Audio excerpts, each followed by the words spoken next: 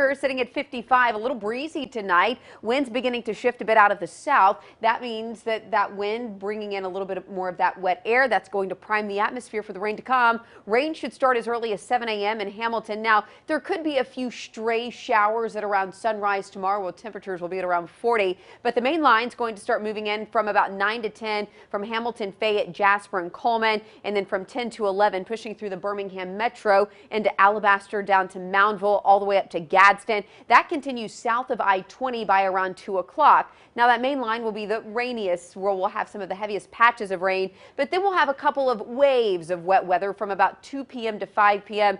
And then notice by 6, 7 o'clock that rain's out of here, and then the temperatures begin their tumble. I'll let you know how low those temperatures will be getting this week. That's coming up in your Storm Team 7-day forecast. Jack? And Ashley